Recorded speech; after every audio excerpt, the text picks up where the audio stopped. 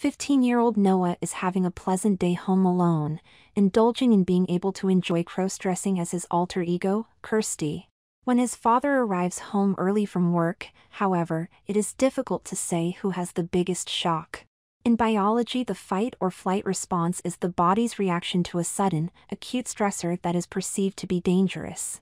A neural response in the hypothalamus prompts the pituitary gland to secrete the hormone ACTH and the adrenal gland to release adrenaline. At the same time, production of the hormone cortisol is increased. The effect of all these hormones being dumped into the body is widespread, with a number of physiological changes taking place. Most notably, heart rate and lung function increase, while blood vessels constrict, causing an increase in blood pressure. The mouth goes dry as salivation is reduced, blood sugar levels increase, peripheral vision is reduced, and stomach action slows. In the meantime, blood flow to the muscle increases, allowing greater muscle tension, often causing involuntary shaking, while blood clotting measures speed up in case of injury. All this is to prepare the body for sudden, quick action, to go from situation normal to oh God, we're all going to die as quickly as possible. This may be to confront the stressor and defend against it, the fight, or to rush away from it as fast as possible, the flight. Whichever of these actions the individual undertakes depends on the nature of the threat, whether it can be fought, or purely on the individual's instincts. It varies from animal to animal and individual to individual. Some will naturally flee, while some will run, and still others will flee but will turn and fight if cornered. Noah Bright knew all of this. He had spent a lot of time over the last couple of weeks researching and writing an essay on the subject of fight or flight, handing it in to his biology teacher earlier this week. It was fair to say, however, that he had not expected to receive a practical demonstration so soon after writing it. As he stood at the top of the stairs looking down, all of those physiological events were happening to his body. But while fight was not the appropriate action, the flight reflex was taking its time as he stood frozen to the spot in shock, unable to move. Noah felt that his father was feeling in much the same way as he stood at the bottom of the stairs looking up. He too seemed rooted to the spot, his mouth open in shock in the same way that Noah knew his was. Eventually his father found his voice. Sort of. What? He whispered. What the hell? Noah suddenly found he could move, the flight reflex finally kicking in. He turned and threw himself at his bedroom door, slamming it behind him. His eyes caught his reflection in the mirror on the back of the wardrobe door as the sudden air movement caught it and swung it open lazily. His reflection that he had spent time admiring earlier with pride and enjoyment. And it was then that he started to panic. Robert Bright had had a frustrating day at work. The site manager at the housing development was on holiday this week, sunning himself in Malta or Magaluf, somewhere beginning with M. Robert couldn't remember where, leaving him, as his deputy, to run the busy site. The first 2 days of the week had been quite normal, but last night's heavy rain had done much to turn the site into more of a quagmire than usual, so much so that the drainage works on Phase 3 had been abandoned for the day. Even the Caterpillar-tracked mini diggers ran into problems negotiating the mud, one of them having to be rescued with the help of the telehandler. Then a huge delivery of bricks had turned up 2 days ahead of time, and the space that had been set aside for them was not ready. It took the best part of an hour to get it clear before the unloading could even start. And lastly, the health and safety inspectors arrived for an unexpected site visit and promptly decided that the scaffolding on 6 houses in Phase 2 had not been erected properly and was far too dangerous for anybody to use. It had all been one mighty headache for Robert, who had been left holding the baby. He and his boss had the management on their backs already. The development was 5 months behind schedule, with only 7 of the houses in Phase 2 occupied rather than the 16 originally planned for at the end of this quarter, and with the scaffolding issue the remainder would now be delayed also. The phone lines between the construction company and the scaffolding contractors would be red hot, of that he had no doubt. More heavy rain after lunch had put paid to any useful work, and between that and the scaffolding issue quite a few of the builders and contractors had finished early. He had left early too, having a dental appointment to attend. When he arrived, by which time the sun had come out from behind its gray shroud, it was to be informed that his dentist had been required to leave to pick up her son from school as he was unwell and his appointment had been cancelled. So, Robert was thoroughly pissed off when he drove home and parked on the driveway. Coat in one hand and rucksack in the other, he had gone in through the front door and caught sight of something unexpected. There was a girl standing at the top of the stairs. Oh, he thought initially, it must be a friend of Noah's, though as he did so he noticed that she was wearing a school uniform. That was odd, he thought, looking closer at her. Noah's school was closed for one of the periodic teacher training days, his son being given work to do today, so why would she be wearing? Recognition hit him between the eyes with all the force of a rush of water from a fireman's hose, and his mouth dropped open in astonishment, anything he might have said dying in his throat. He looked up at the girl, struggling for confirmation of what his eyes were telling him. His tongue suddenly felt like a lump of concrete in his mouth as he tried to speak. "What?" he eventually croaked. "What the hell?" At that, the girl fled into Noah's room and slammed the door behind her. But it wasn't a girl, it was Noah. Noah felt as if his heart was going to burst from his chest and start randomly bouncing around his bedroom. Adrenaline was rushing around his system with the speed of a bullet train, making it seem like he was bouncing off the furniture in his room like some kind of human pinball. Frantically, he looked at his bedside clock, pulse beating like a band of Japanese taiko drummers. What was Dad doing home so early? He hadn't expected him to be here for another hour yet. Oh shit. Shit. What was he going to do? It had been a wonderful day up until then. Dad had left early for work, having to be on site by 8, while Mom, as usual, was at her post at the reception desk in the outpatients department of the community hospital for past. That gave him a full day, and he intended to make the most of it. Noah had been planning the day for several weeks. He'd let his dark, thick hair grow a bit longer than usual, having avoided the usual haircut for the last couple of months. While its habit of growing out rather than down was normally a nuisance, he'd put up with it for today. It hung to the nape of his neck now. He'd thought long and hard about what to wear, managing to purchase what he needed, and he'd put off any invites by his friends by promising his parents he would stay home and crack on with the work he would doubtless be given. He hurriedly finished breakfast, brushed his teeth and jumped in the shower, during which he used some of his mom's berry-smelling shower gel and washed and conditioned his hair, afterwards drying it with her hairdryer and using her hair curler to put a bit of life into it. He brushed it out, slipped a wide Alice band over his head and settled it down so that it kept his hair out of his eyes. Nice and tidy, feminine. Star-shaped, gold-plated earrings replaced the studs he sometimes wore, and then he applied some makeup. Not too much, as despite the day off from school he was going for a schoolgirl look and was trying to keep within the rules laid down by his school for what female students could wear. Some dark-toned eyeshadow, just a little mascara and a plum-colored lip gloss. Subtlety was the idea. When he was happy with the look, he packed the cosmetics back into the shoebox he kept them in and slid it back under his bed. Then it was time to get dressed. He only had a few female clothes, and his choices were limited. He could not wear anything of Mom's. She was a size 18 and he was quite lightly built. Her clothes hung off him like a parachute. A white bra with matching knickers was first, featuring a pink rose motif. He had tried rolled-up socks to give himself some bust before but had never been happy with how they looked, so, after some thought, he had experimented with dried lentils and the foot of a pair of Mom's discarded tights, rescued from the bin. After some trial and error, he had found the size he wanted, enough to give him the sort of bust a girl of his age and build would have without being too stupid about it, and he now slipped a homemade falsie into each cup, adjusting the shape until he was happy. A pair of matching knickers followed. A crisp white blouse was next. Unlike many teenagers, Noah was quite capable of using an iron, having learned how to when he joined the Air Cadets. He was still trying to get hold of a female cadet's skirt but so far had not been able to obtain one from the uniform stores at his squadron's headquarters, and he ironed the blouse now before putting it on. Awkwardly he fastened the buttons and used to the opposite layout from the shirts he normally wore. He knotted his school tie in place and pulled on a pair of thick black tights, carefully pulling them up. He had bought most of the women's clothing he did have at the local Tesco. Thanks to self-service tills it was a lot less hassle than it might otherwise have been, which was just as well. Had he been forced to go to a normal checkout and be served by a person, there was no way he would have been able to buy any of it.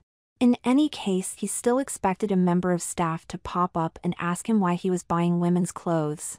Noah smiled at the thought as he stepped into his short, pleated charcoal gray skirt and pulled it up. It was probably shorter than school regulations truly allowed, but a girl couldn't follow all of the rules all of the time, could she? And, besides, he enjoyed the way it flared out from his hips. The black girl's blazer was next, upon which he had even sewn a spare school badge onto the pocket. He had been quite pleased with his skills, realizing that at last the needlework element of his design and technology lessons had come in useful for something, and he finished the ensemble with a pair of black leather Mary Jane-style shoes with a 2-inch heel. A slim girl's watch was last, and he stepped back to admire his reflection in the mirror. He loved the way the girls at his school dressed, and deeply envied their freedom. While boys could only wear trousers, they could have the choice of trousers or a skirt. Some of them wore the former, which he couldn't understand. If you could wear a dress or a skirt, why on earth would you wear trousers? The short skirt and tights most of them wore had always captivated him, and when he had started to crossdress he had quickly decided that he would try to achieve the look himself. After only crossdressing for just over a year, he was always pleasantly surprised at how well he achieved a feminine appearance. He had a slim frame, not the sort built for rugby like his father, and in the short skirt and black tights it seemed as if his legs went on forever. His face was certainly not square-jawed and masculine, and while it could not be described as deeply feminine, he had practiced hard over recent months, learning from online tuition how to alter it enough with cosmetics to make it seem more so, particularly when combined with a decent hairstyle. Thankfully, though only 15, his acne days were now behind him, and he barely needed to shave more than twice a week as yet. He didn't look like a boy in a dress, he thought as he turned one way and the other, a smile on his face as he gazed at the girl in the mirror, and that was the important thing. He could join a group of girls at his school and it would be difficult to single him out as not one of them. Satisfied, Noah, or as he thought of himself when suitably dressed, Kirsty picked up her school rucksack and went downstairs. The feeling of the skirt fluttering around her thighs and the coolness of the air through her tights made her smile in pleasure. She made herself a cup of coffee, spooning her usual 2 sugars in, and sat down at the dining table.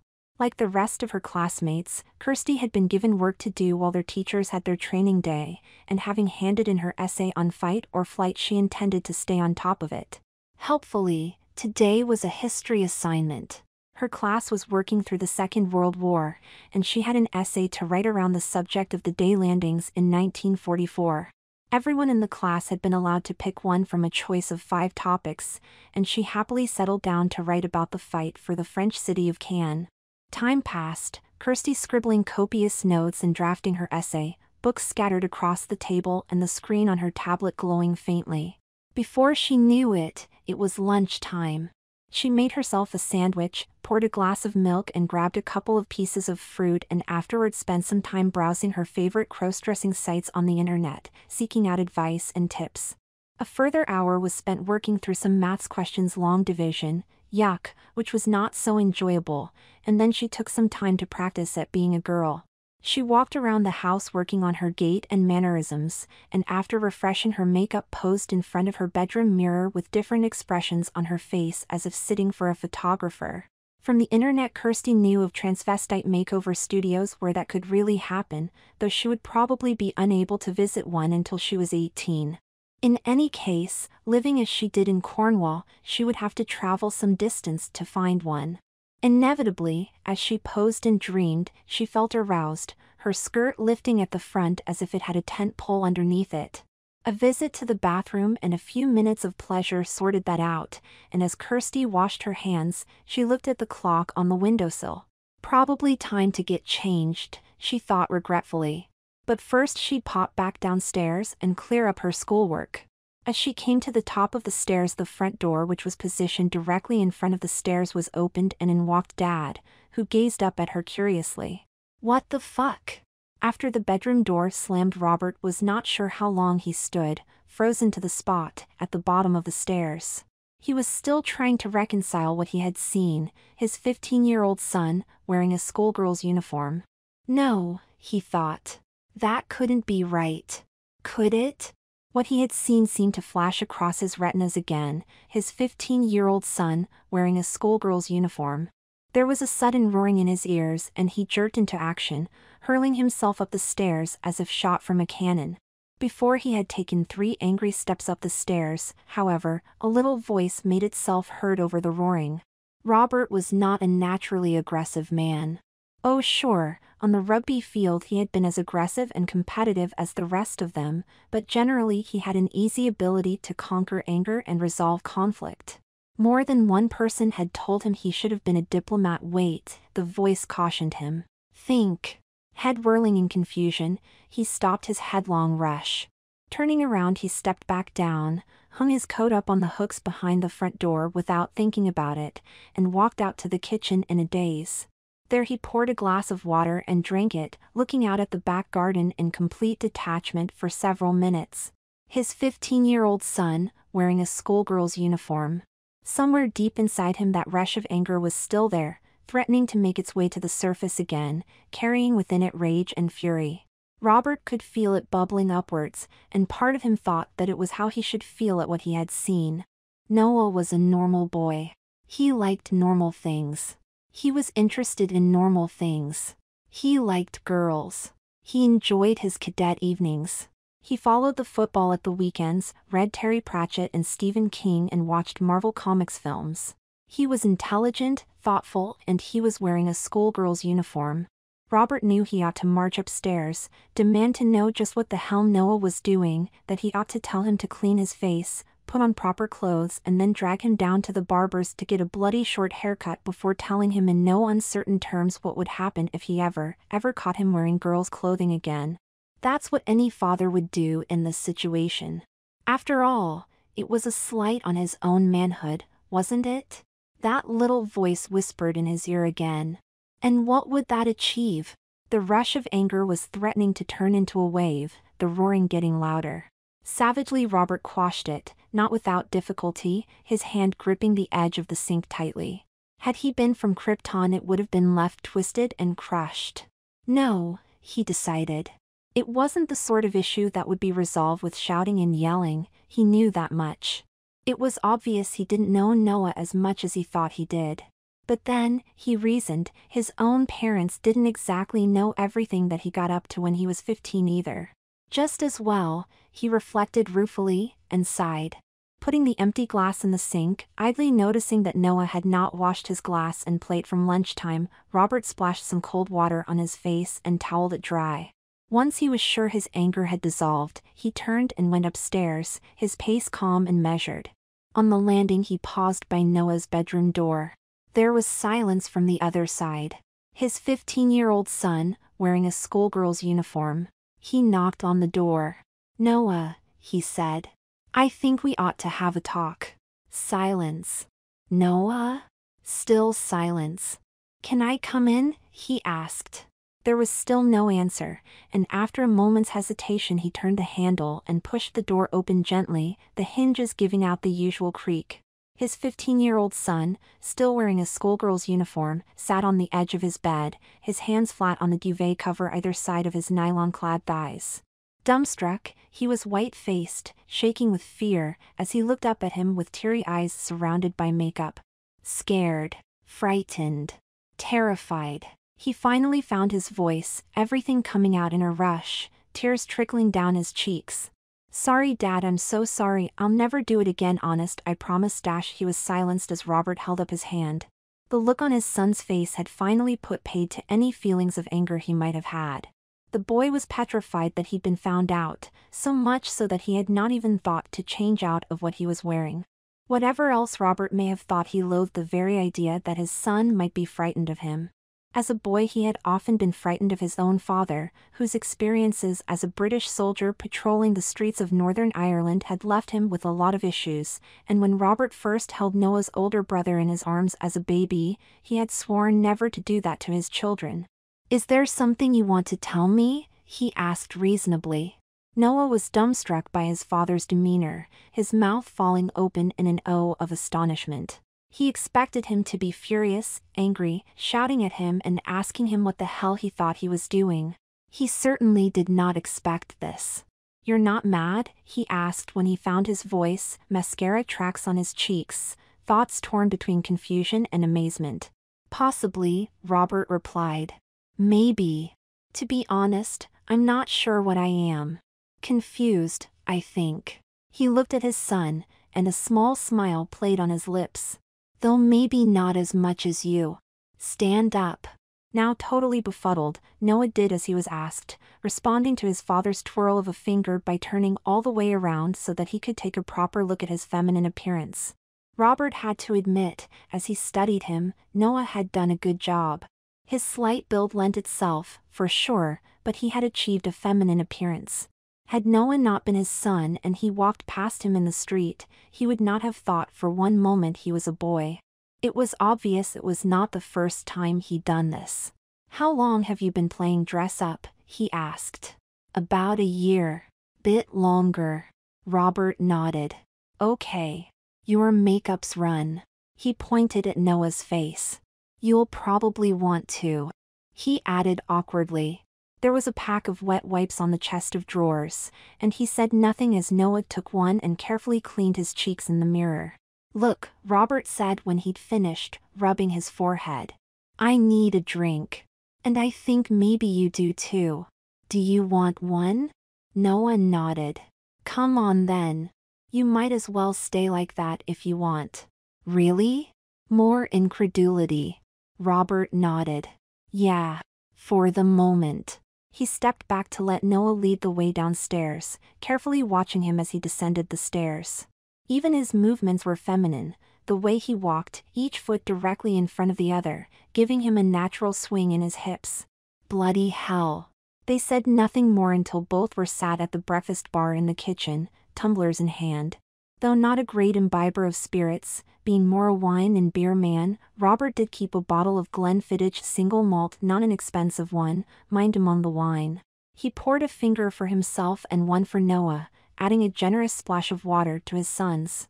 "For the shock," he explained, passing the glass to the now completely discombobulated Noah, whose eyes were practically on stalks. He'd never been allowed whiskey before. "We've both had one.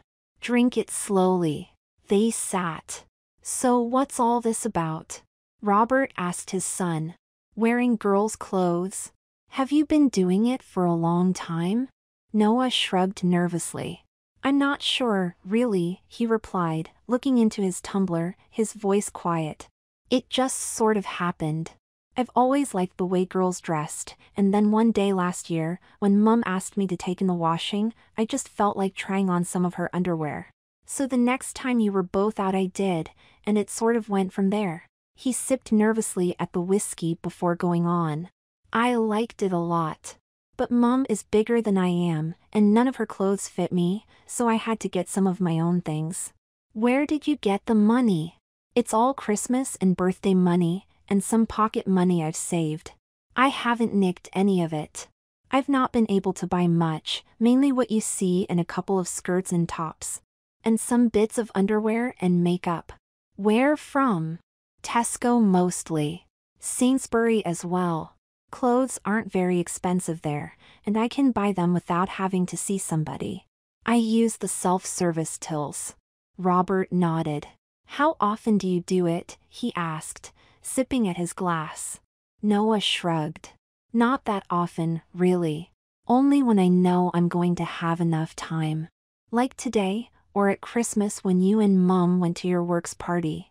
Today's the first chance I've had for weeks." There was silence for a moment, Robert digesting what he had said. "Why do you do it?" he asked. "What do you get out of it?" He was genuinely intrigued. Noah frowned. "What do you mean?" "Well," his father explained, "I know why you watch football, or why you go out on your bike. And I can get that. But I don't know why you feel the need to put on a skirt." Noah had to think. "Well, I just do," he said, not very helpfully, but it was the only answer he could think of. He suddenly felt very embarrassed. "I like wearing girls' clothes. It's just, well, nice." "And makeup?" He nodded, feeling tears prickling at his eyes. He wasn't sure why. "Is it, well, something. Robert suddenly felt embarrassed himself at the question. I mean, does it turn you on? A bit, Noah replied, thinking about when he had to wank himself off earlier. Not all the time. His face reddened at the memory. Sorry, Robert apologized. That was a bit unfair of me to ask. There was another silence for a minute or two. Do you want to be a girl? Robert asked carefully. He could see the uncertainty in Noah's eyes at the question as he considered it. No, not really, I don't think, he replied after a moment. I don't think I was born in the wrong body or any of that stuff. And I'm not gay either. I just like way they feel on me. Robert felt guilty at the sense of relief he felt at Noah's answer. Well, he said after another moment of silence. I have to say that you carry it off well. I honestly thought it was a girl at the top of the stairs when I came in. And seeing you closer, you seem to have picked up how to use makeup well. Not that I'm an expert, he added. Noah didn't think that thanking his father for the compliment would be a good idea. What do you do for breasts?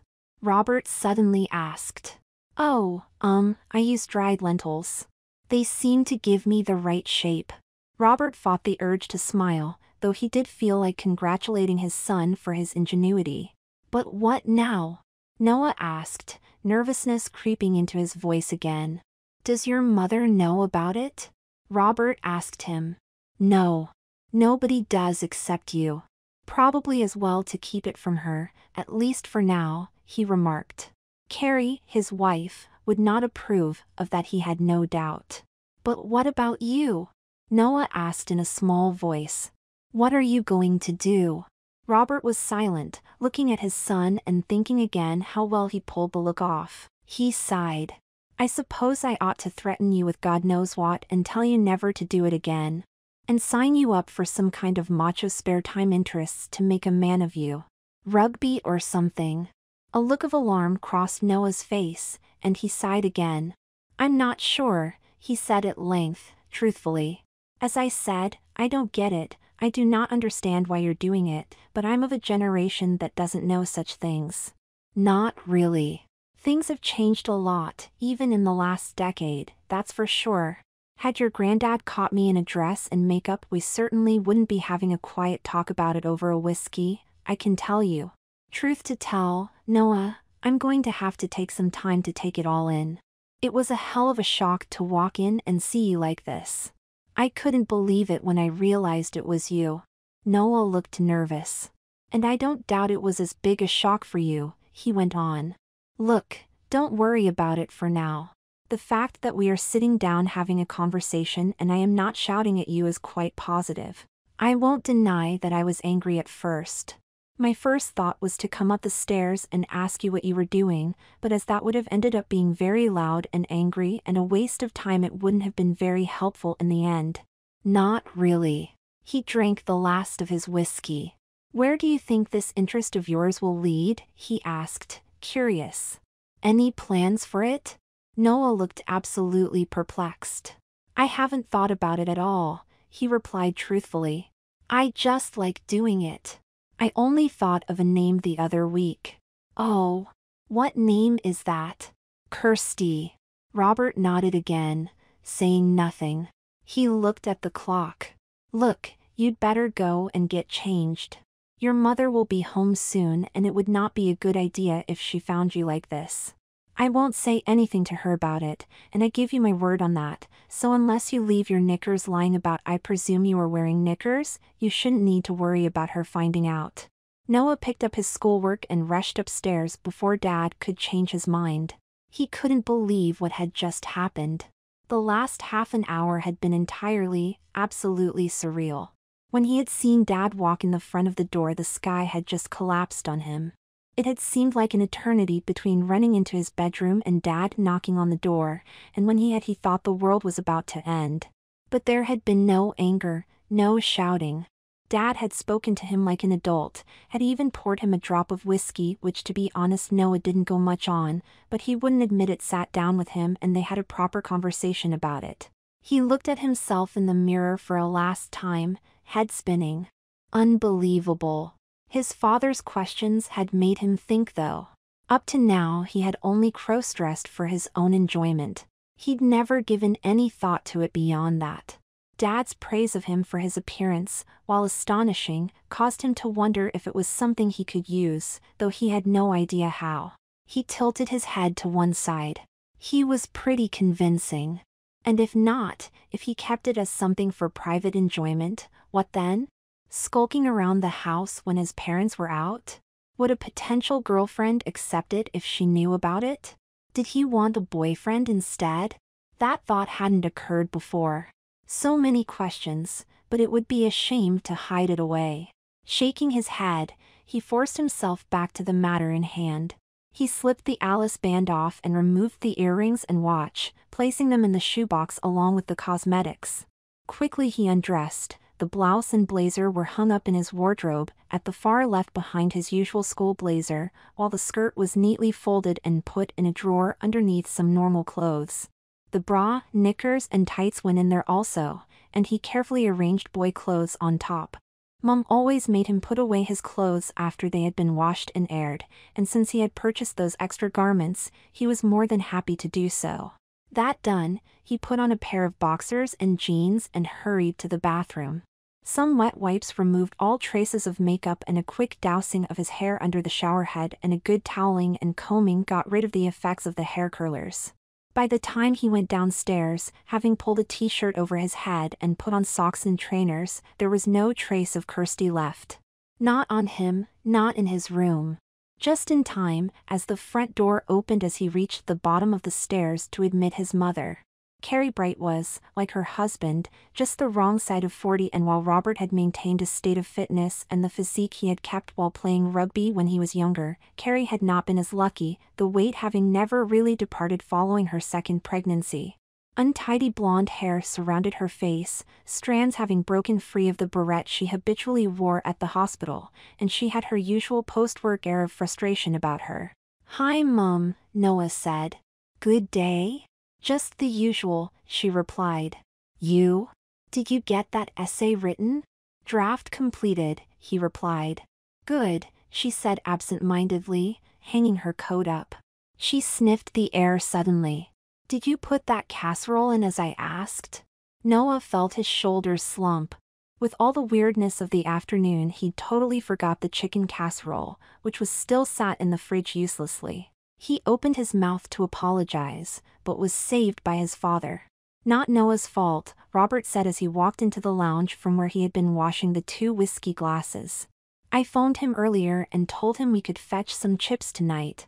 The casserole can wait until tomorrow." He caught Noah's eye and half smiled. "Oh, okay," Carrie said. "That will save having to worry about tomorrow." Robert pulled a pair of tenors from his wallet and passed them to his son. "Go on," he said. "You whiz down and get them." That evening was anticlimactically quite normal. Noah walked the short distance to the village fish and chip shop, placing the usual order cod and chips twice for him and Robert, scampi and chips with mushy peas for Carrie, and also a can of Vimto for himself, and waiting and returning home.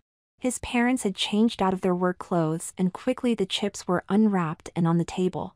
The pleasant odor of the food filled the air as the family sat down to eat. There was a World Cup qualifying match live on the television that evening. England was going up against the elite of that mighty footballing nation, San Marino. They won 5-0, but in customary fashion made heavy work out of what should have been a routine walkover against this plucky amateur team, giving the impression of battling against the likes of Brazil or Italy. Robert groaned as San Marino made yet another half-decent break from a defender's clearance, causing the millionaire professionals of the England team look stupid yet again. If they play like this against this lot, what on earth are they going to be like against Croatia? He sighed, head in hands, thinking about some of England's other opponents in their group. Or Holland, Noah muttered miserably.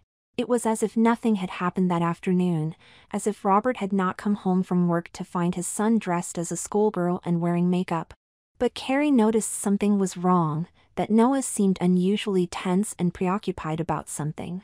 She spent the evening at the dining table at the other end of the open-plan lounge diner, surrounded by documents she had collated in support of a charity funding request the village community hall was putting in. As a member of the hall committee she had volunteered stupidly, she realized afterwards to undertake the paperwork for the application, and it was very exacting work.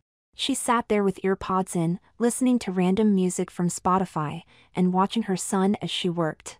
At one point she'd knocked a folder full of files onto the floor and Noah had jumped like a scalded cat. Something was wrong, she decided, and later, after Noah had gone to bed, she asked Robert about it. "What do you mean?" he asked, looking up from his mobile, not at all surprised that his wife had picked up on it. Certainly, she rarely missed anything, but Noah had been rather highly strung that evening. He may as well have been wearing a sign around his neck. "I hadn't noticed." "He wasn't himself," she insisted. Robert shrugged. "Sorry, Car," he replied. "He seemed perfectly normal to me." She shot him an irritated look. "Look," he remonstrated. "As his mother you're supposed to be the one who feels his pain, shares his dreams, listens to his hopes and fears and so on. As his father, remember I'm just vaguely aware of a small person hanging around the place. I hope everything's all right at school. I'll bet he spent most of the day wasting his time rather than schoolwork." "You have no idea," Robert thought. "He's done the essay he was given. I read it earlier." "Well, that's something." "Look, I'm sure nothing's wrong," he reassured her. "If there's anything he needs to talk about, he'll tell us about it when he's ready." He was not sure he had entirely allayed her fears, but Carrie dropped the issue and after catching up with that evening's episode of EastEnders trooped off to bed. Robert gave a sigh of relief. It seemed he had persuaded her. He poured himself a glass of wine and fired up the laptop, making himself comfortable in front of it. Once online he typed boys who crossdress into the search engine. Well, what a revelation, he thought after a moment, eyes widening.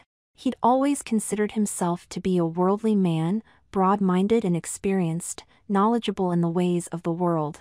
If this was anything to go by, it appeared that he was still in the kindergarten. Robert had heard of parents catching their son crossdressing. It was, after all, a popular trope in TV drama, but up to now he thought that what he'd found Noah doing was incredibly rare, that he was in a very small percentage. But as he skimmed through the first few pages of page listings, he realized it was rather more widespread than he thought. Even after discounting those young men who had genuine gender identity problems and those who just did it once off for a laugh, it seemed that there were plenty of young lads who liked to regularly wear clothes belonging to the opposite sex, and they could be anything from 5 or 6 years old up to adult. It seemed many parents were quite accepting of their son's transvestitism, but there were literally thousands of words written in advice columns, some from parents who had discovered or suspected their sons, while others came from the boys themselves, wondering how to broach the subject. As he read some of the anecdotes and testimonies, Robert became ever more thankful that he stopped to reflect rather than angrily confronting Noah. The intolerance of some parents was quite distressing to read, and he wondered how on earth they could treat their offspring in such ways. Unsurprisingly, with such a wide range of matter available, much of the advice contradicted each other, but what was clear was that it would do no good to force Noah to stop crossdressing. If it was just a passing interest, he would leave it behind himself. If not, then he would require parental support to find a way to make it work for him. What was also quite noticeable was that it was nearly always the mother that these boys told first or turned to for support, and it was very often them that contacted these various advice sites. Rarely were the fathers mentioned, and when they were it was usually to remark upon their disappointment or anger. Robert seemed to be very much in the minority. Well, God only knew how he was going to raise any of this with Carrie. She was conservative with a small c, partly due to her parochial upbringing in isolated West Cornwall. Her strict upbringing had left her with particular views on certain subjects, and she was not shy to speak them. He loved her as much as had always done, but she was quite narrow-minded on some things, and he well remembered her disapproval when an item about a transsexual campaigning to use appropriate toilet facilities had come on the news. Nice one, son, he thought. This was going to take a lot of tact, and exactly the right moment. And, of course, there were photographs. Plenty of photographs, bringing with them so much new terminology. Drag queens, of course, but away from their exaggerated style he came across womanless beauty pageant contestants, Halloween parties, prom evenings, burlitas, K-pop idols, fembois, traps. He avoided the porn sites, mind-boggling at what he might find, but adverts for sites serving crossdressers were flicking up regularly. As well as makeover and photo shoot sites, there were plenty of online shops. He clicked on one, and was again amazed at what he found: the breadth of available products made to help men look like women. Silicone breasts were common, and dried lentils suddenly popped into his head. Before he could change his mind, he put a pair of B-cup breast forms in the basket and paid for them. That would surprise Noah when he gave them to him. He realized with a shock that it was almost 2 o'clock, and closed down the laptop. For a moment he sat in silence, contemplating this new world. He still recognized how little of it he understood, but from what he had seen, unless you were a transvestite or crossdresser, it was difficult to, really. It was one of those things that was widely practiced, but little spoken about. He switched off the light and crept upstairs. It seemed that he had quite a lot to think about, and at the top of the stairs he paused, looking in briefly on Noah. He had expected him to be awake after today's events, but his son was asleep, breathing deeply, only his hair showing above the duvet. He was a normal boy. He liked normal things. He was interested in normal things. He liked girls. He enjoyed his cadet evenings. He followed the football at the weekends, read Terry Pratchett and Stephen King, and watched Marvel Comics films. He was intelligent, thoughtful, and he liked to spend time dressed as a girl called Kirsty. He was his son. Robert decided there and then that whatever Noah wanted to do, he would have the full support of his father. Perhaps at the weekend they could spend some together, and he would tell him this. And when the time came, he would be by his side when he came to tell his mother. As he cleaned his teeth, he again thought about the way Noah had looked this afternoon. Of the photographs he had seen online, many of the boys were not convincing, while some would never manage to pass as a woman in the middle of a blackout in a deep cave at midnight. Others were very convincing, and it was barely possible that they were not girls. But even of those, there were plenty he could look at and say, "My son does better than that." Oddly, it gave him a sense of pride.